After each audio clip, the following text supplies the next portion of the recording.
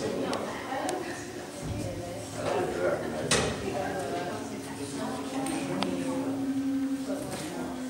morning, everybody. It's a last day. We're glad you're here. I am not the preacher. My name's Lesley Rummage if you're visiting, and I'm the lay leader here at Wesley Chapel. Chris Mars, our minister, is out of town this weekend, but we're glad you're here with us. Let's start out the morning with an opening prayer.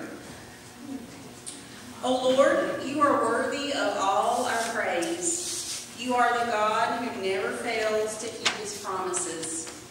We thank you that in Jesus' life, death, and resurrection, we see your love, justice, mercy, provision, and victory. You are the God who lifts up those who are weighed down. You are the God who provides for your children. Our desire is to praise you as long as we live. Inhabit our praises as we gather together today. Through Jesus Christ our Lord. Amen. If you will stand as you are able and join us in the opening hymn this morning. Come Christians, join to sing. It's number 158 in your hymnal. You may be seated. Let us pray. God, our helper, by your Holy Spirit, open our minds, that as your scriptures are read and your word is proclaimed, we may be led into your truth and taught your will. For the sake of Jesus Christ our Lord. Amen. If you will turn in your hymnal to page 830, we are going to read Psalm 107 responsively. The congregation should read the part in bold.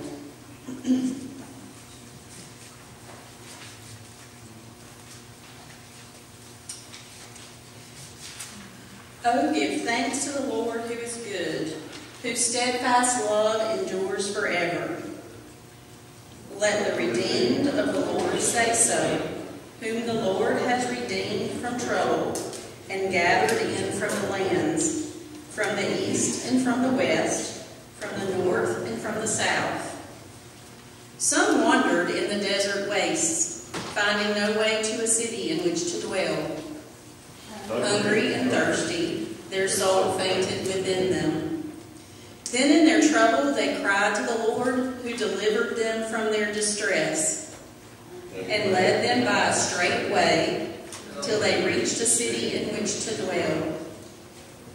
Let them thank the Lord for his steadfast love, for his wonderful works to humankind. For the Lord satisfies those who are thirsty, and fills the hungry with good things.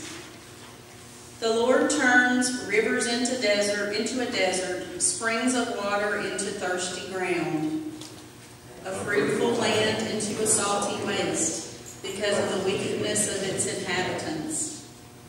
The Lord turns a desert into pools of water, a parched land into springs of water. The Lord lets the hungry dwell there, and they establish a city in which to live. They sow fields and plant vineyards and get a fruitful yield. They multiply greatly by the blessings of the Lord, who does not let their cattle decrease. When they are diminished and brought low through oppression, trouble, and sorrow, the Lord pours contempt upon princes and makes them wander in trackless wastes. But the Lord raises up the needy out of affliction and makes their families like flocks. The upright see it and are glad, and all wickedness stops its mouth. Whoever is wise, give heed to these things. Consider the steadfast love of the Lord.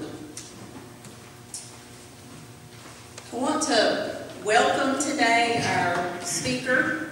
His name is Dave Cline, and he and I are good friends, and I'm very excited that he's here today. He is a teacher at North Stanley Middle School, and we taught for many years together there and had a great time teaching together. I could tell when I first met Dave that he was a man of God.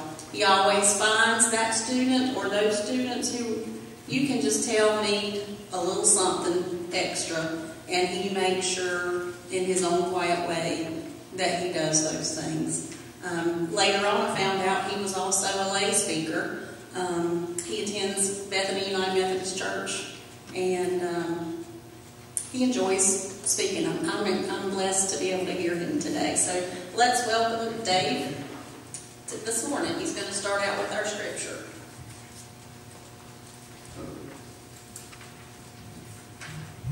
Good morning. Good morning. Our scripture lesson comes from the book of Genesis, chapter 22, verses 17 and 18. And this is God speaking to Abraham through an angel. Hear these words. I will surely bless you, and I will surely multiply your offspring as the stars of heaven, and as the sand is on the seashore. And your offspring shall possess the gate of his enemies. And in your offspring shall all the nations of the earth be blessed, because you have obeyed my voice. The voice of God for the people of God. Most of the time, scripture readings come from the gospel, the four gospels, Matthew, Mark, Luke, and John, or somewhere in the New Testament, occasionally from the Old Testament, but rarely do you get a scripture from the book of Genesis. But when I was doing my lay speaking training classes and becoming a lay servant, I was told the first time that you preach somewhere that you had to start at the beginning of the Bible. So that's why we had Genesis today. I want to take a minute just to introduce myself and tell you a little bit about me. Leslie has shared some things. I do teach 6th grade, again, at North Stanley Middle. I was 7th grade last year. I've been teaching for about 35 years. I've kind of lost count, but I probably have one or two more in me still. I have a beautiful wife, Christy, who's sitting right over here. I have a stepson who just turned 16 this month, so that's an ongoing adventure. I'm also a dog lover, or we are dog lovers, and we have 2 of them that live inside, and we have 100 cats that live outside.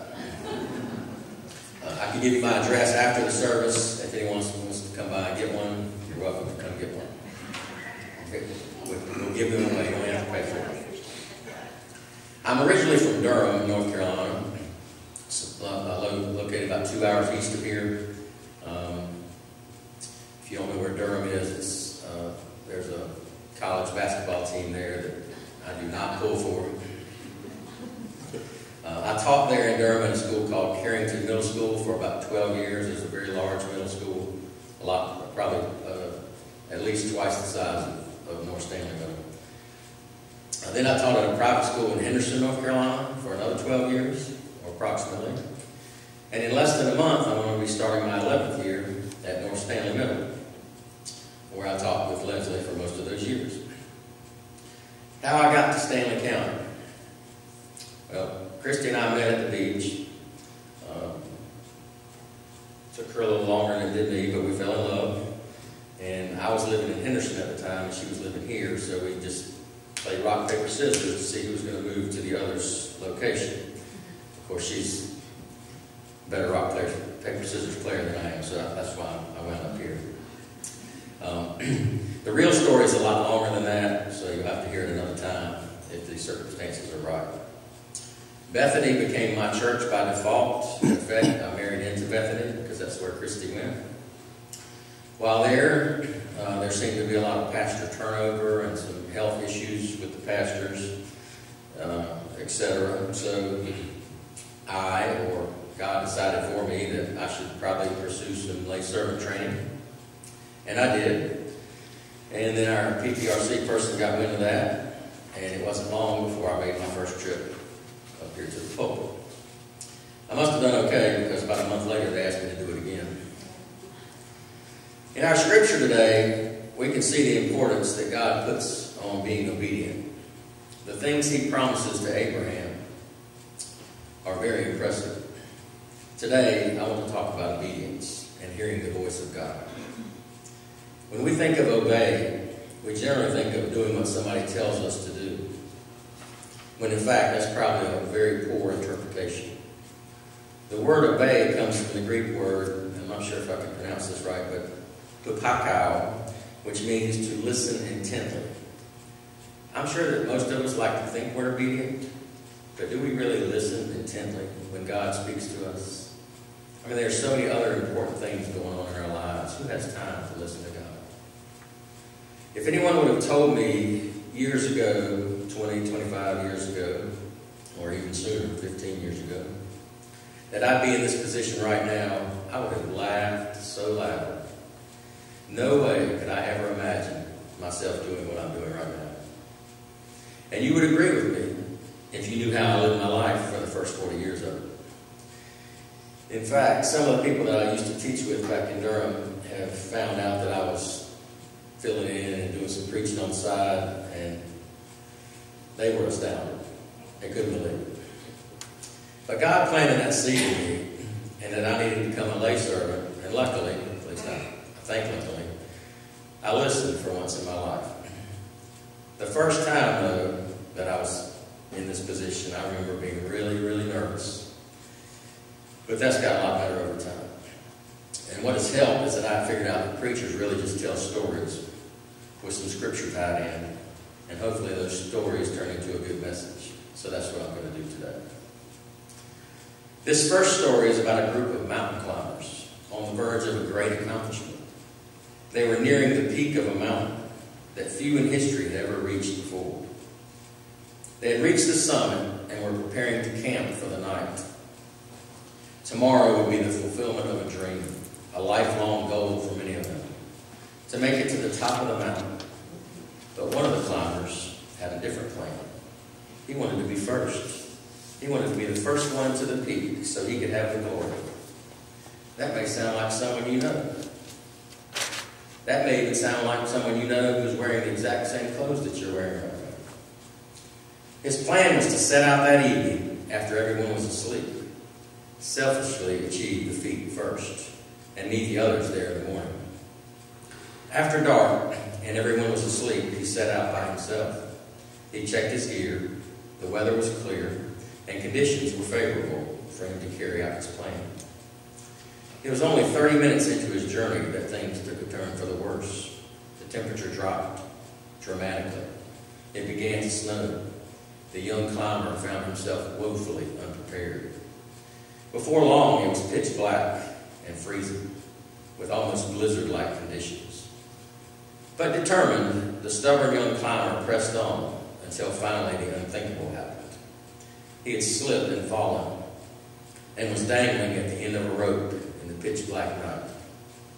Unable to see anything, and afraid hypothermia would soon set in, he called for help, hoping he was still close enough to the camp for his friends to hear.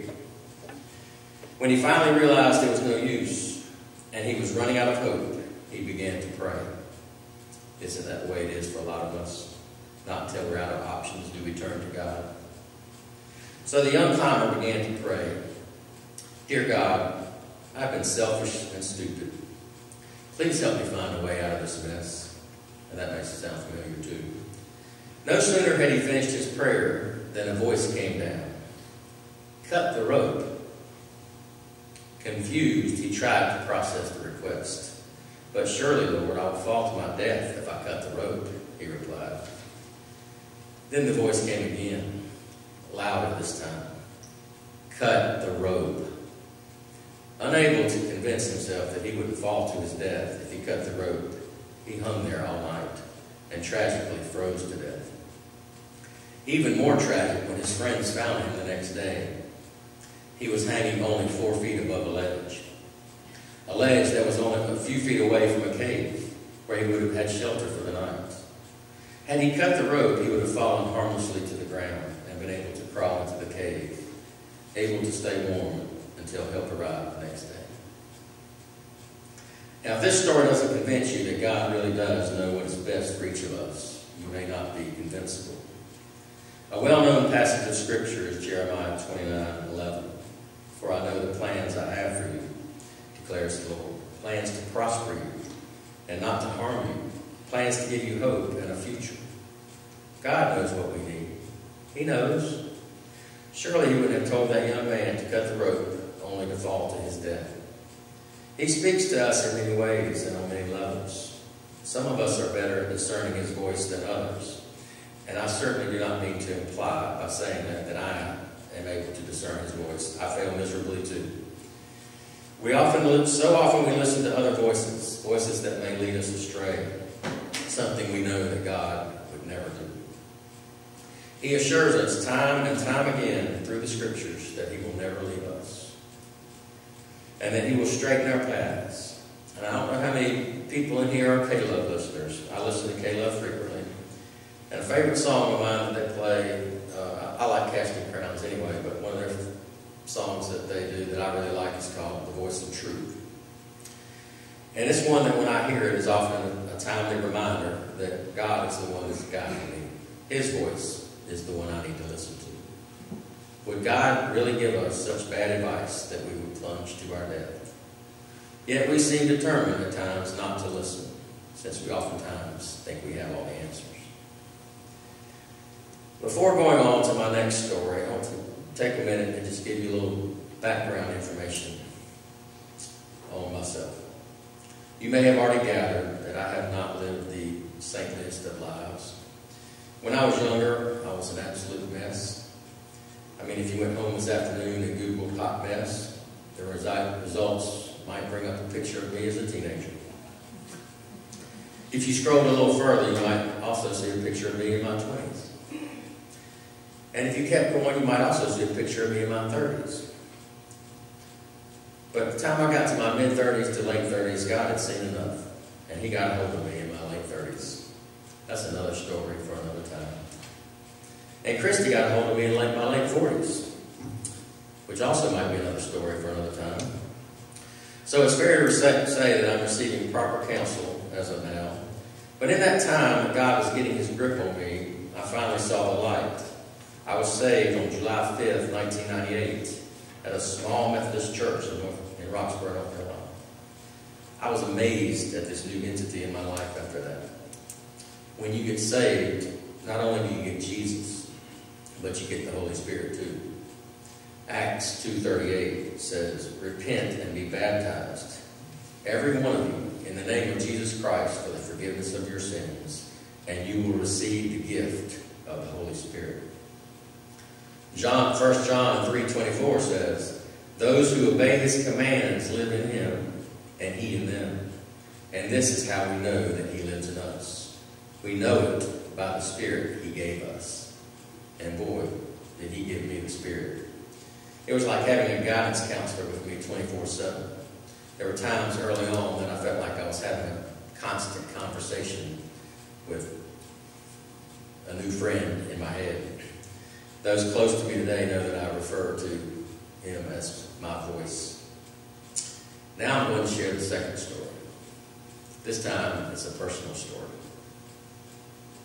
And like the young mountain climber, it's one where I chose to be disobedient.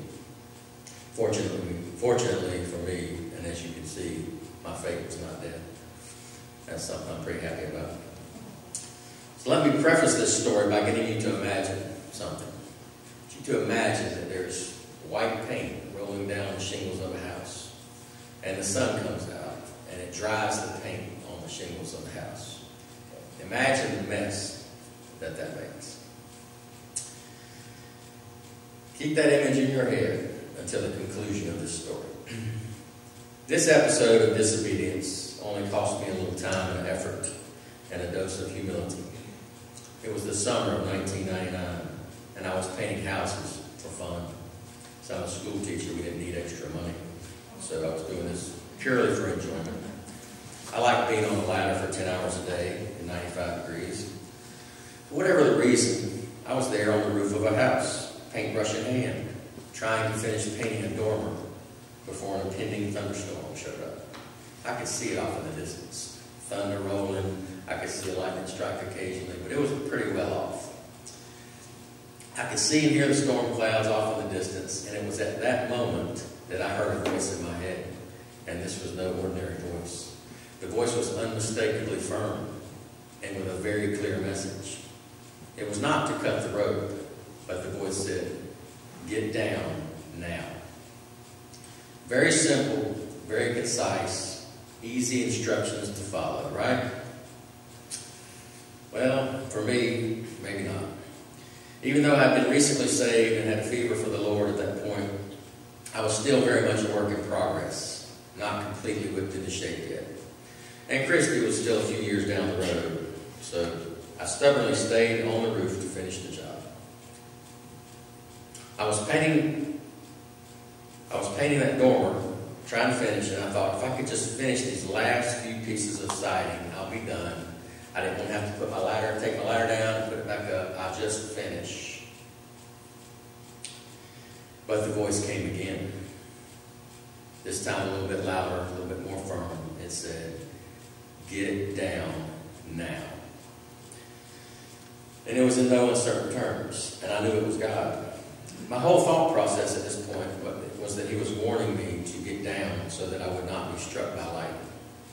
And you'll see shortly just how wrong I was. I continued to paint. I finished the job, or so I thought. I took down my ladder and put my things away. See, God, I thought, I finished. No worries. I stayed up there long enough to finish the job, and now I was done. I was not going to have to put my ladder back up. Well, no sooner had I got in my car, I got down off the ladder, I got in my car, I was going to go get some lunch, and no sooner had I got in my car to drive away than the floodgates opened. I had finished just in time, I thought. And then as I sat there, watching from the house, admiring my work from my car before pulling away, I was quickly reminded that it takes more than 3 minutes for paint to dry. And I watched a stream of white paint roll down the shingles. Now remember the scenario I told you to imagine before I started this story. I can't imagine how bad it would have been for me if I had driven off to get lunch and come back to a roof full of white shingles. Because the sun was just coming out, like the storm was very short, and the sun came right back out, and it would have dried that paint on the shingles. I was also reminded once again that God's voice is the only one I should be listening to. A second opinion is never needed. After the storm, I scrambled to set the ladder back up and take a water hose on the roof and spray the paint off the shingles before it dried. Luckily, this is also how God works. There was a hose right beneath where this happened, so I could just put my ladder back up and carry the hose up there and spray it off. Instead of getting paid to paint someone's house, I would have been paying for new shingles. And with all the money that teachers make, that would have been a problem, really. I knew the voice of God, yet I chose not to listen. Why do we directly disobey God when we know He's telling us what is best? Only one of us knew what was going to happen on that roof that day, and I don't have to tell you that it wasn't me. My only worry was being struck by lightning. The thought of the rain washing the paint away never occurred to me. But God saw the whole picture, as He always does. He can see the whole picture in every situation. We need to trust Him, listen intently, obey Him. Sometimes we think we have it all figured out, when in reality, it's quite the opposite. In less than a month, the NFL season will begin. I know many of you are Panthers fans, probably. I'm a Steeler. But the team you pull for really doesn't matter. In closing, I want to ask the men in the congregation a question. In the middle of the game, if your spouse asked you to go to the store to get milk because you were out of it, or paper towels, or toilet paper, or whatever you needed at your house, what would you do? Would you be on your way to Food Line, or would you stay on the couch in front of the TV? I can only speak for myself, but I would be on the way to the store. And that's mostly because I like to sleep inside at night. But there are some variables, like how much time is left in the game and what the score is, but generally speaking, I imagine most of us would be headed out the door. But if you hear the voice of God, and He asks you to pick up and go to a third world country for a 2-year mission, now that's a different story. All of a sudden, we have too much to do. We can't do that. My job, my family, my night out with my friends. I can't just pick up and go. God made us. Who are we to decide what is best? What if thousands of Nicaraguans or some other third world country residents never got to experience the joy of knowing Christ because one person they decided they weren't going to answer the voice of God? That, my friends, may be even worse than the death of a selfish, disobedient mountain climber. In all likelihood, he will never ask any of us to go to a third world country or any other country, and we may never find ourselves in a situation as dire as the young mountain climber.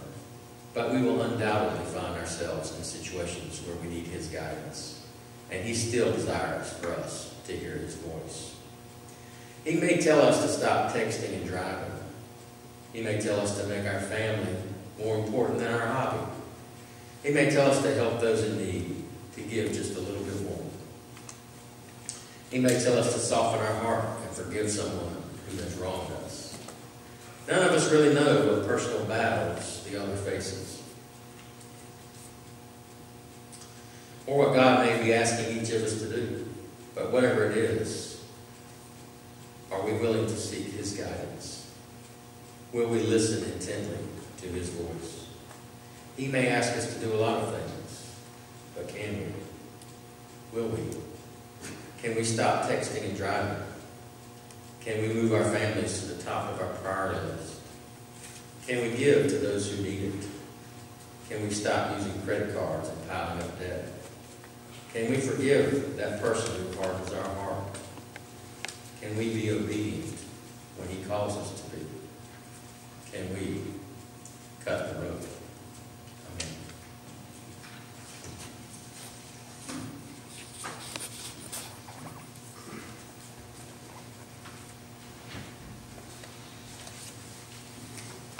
Thank you, Dave.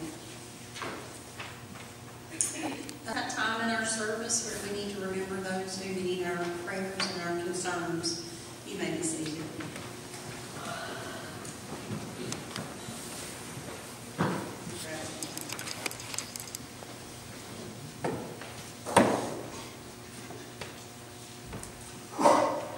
Help me with that this morning. I've been looking at the prayer list this week and trying to remember who's who and who needs to stay on the list and who's well, and I realized I don't know some of these folks. So if there's somebody in your heart that you know needs our prayers, say that name out loud, and then I'll fill in the rest this morning. Who needs our prayers?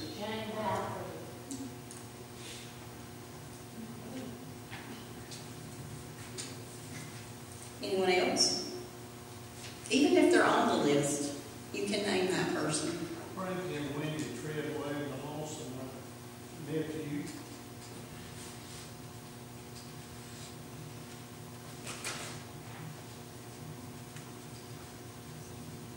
Anyone else?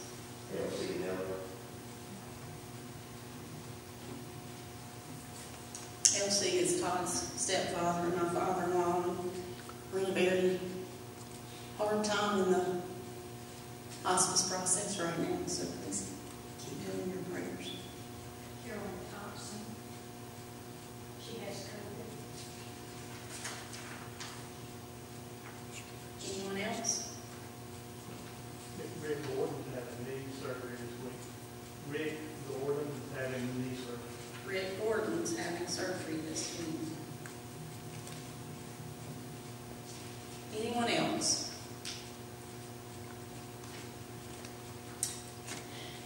These are the names that we have received this week and in the past, and listen to those names and pray for these folks. Molly Verily and her family, Taylor Malden, the Poplin family, Alex Honeycutt, Jessica Whitman, George and Ann Kemp, Earl Galloway, Carrie Moore, Don Fine, Colin Autry, and I think he's had some encouraging news. Colin? Yeah, great. Lee Shaver, the family of Boyce Shue, Janice Jones, Barbara Macy Stoker, David Bolton, Caleb Barrier, Alonzo and Marcia Barringer, Sophia Krieger, Jackie Kennedy and Ronnie Roundtree, Eloise Rudy, Robbie Woodring, Sharon Balfrey, Kenneth Trent, Timothy Cody, Tommy Horn, Jean Starnes. Also pray for those who are looking for work, for traveling, safety and mercies for summer travels, the leaders of all of our nations, those experiencing chaos and acts of war, especially the Ukrainian people. And remember those people whose names have been lifted up by our congregation today. Let us pray. God of all comfort, our very present help in trouble, be near those we have just named. Look on them with eyes of mercy and comfort them with a sense of your presence. In Jesus' name we pray. Amen.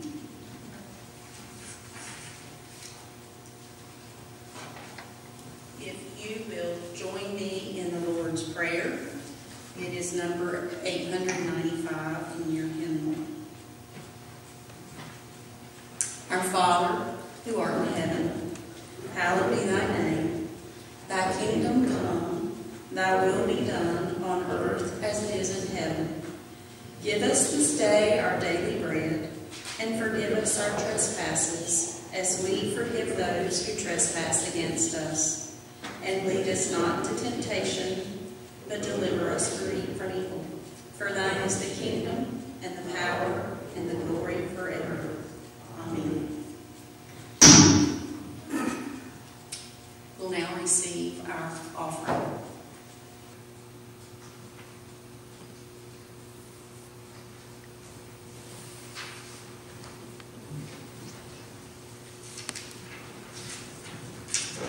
Let's pray. Heavenly Father, thank you that you are God, and there is no other. You are God, and there is none like you. You love us with an eternal love, and we give you our offerings today as an expression of our love for you. We pray our gifts would be used to extend your kingdom in our world. Amen. The closing hymn is in the Faith We Sing, the small hymnal that's located at the end of the pews. If you'll join in number 2008, Let All Things Now Living. Before we leave, let me tell you about a few opportunities for discipleship and ministry in the coming days. This Wednesday at 7 p.m., there'll be a church cleanup. We'll focus on the Rose Room this week. Thursday at 7 p.m., we will be here to celebrate the life of our beloved Norma Woodring for a memorial service. Backpack Buddies will begin soon, and we need your help. If you would be willing to help with this outreach program for Wesley Chapel, please let me know. Weekly worship flower sign-up is available online, or there's a sign-up sheet on the bulletin board in the hallway. And there is also an online sign-up sheet or a sign-up sheet on the bulletin board for cleaning, to keep our church a beautiful, clean place to worship. Let us leave with this blessing. As you go forth today, may the strength of God sustain us. May the power of God preserve us. May the hands of God protect us. May the way of God direct us. May the love of God go with us this day